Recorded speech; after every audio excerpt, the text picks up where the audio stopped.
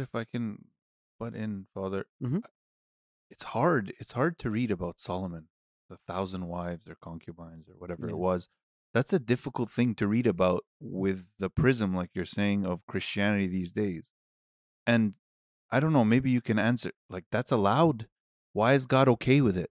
I mean, he's called the wisest man to have roamed the earth and allowed to build the temple and thousand concubines. Like, it seems to me super outside, the norm of the God that we're used to. Hmm. What do you want Yeah. to? There's a really important distinction that we have to make, especially when we are reflecting back on the things that we hear described very clearly in the Old Testament. I want people to get used to the idea of recognizing that not everything that is described in great detail in Scripture necessarily translates into God has prescribed. What do I mean by that? It is not because the Bible is completely transparent and in the Old Testament it records all things, the good, the bad, and the ugly, that not necessarily translates into God, therefore, allows and blesses the good, the bad, and the ugly.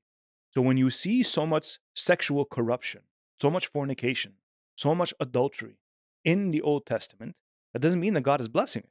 Because very clearly, the same God who says, I am the beginning and the last, the Alpha, the Omega, and that the God has never changed. Scripture makes this very clear. God is the same yesterday, today, and tomorrow.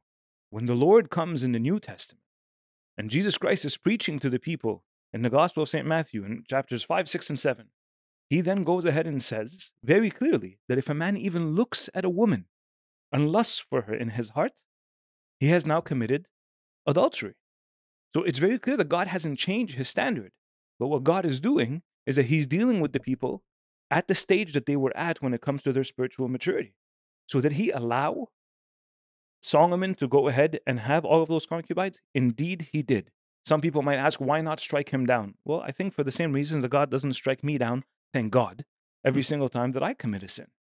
It is not because God doesn't strike me down that means his tolerance of my freely expressed will translates into that's what he wants me to do. So I just want us to be careful in that narrative because, again, it's described, but it's definitely not prescribed. So it's a concession, in other words. It is. Yeah. And you can see the difference, again, the contrast between pre-fall humanity and post-fall humanity, right? So when you look at Adam and Eve and how they're meant to be united as one, there was no third party there, right?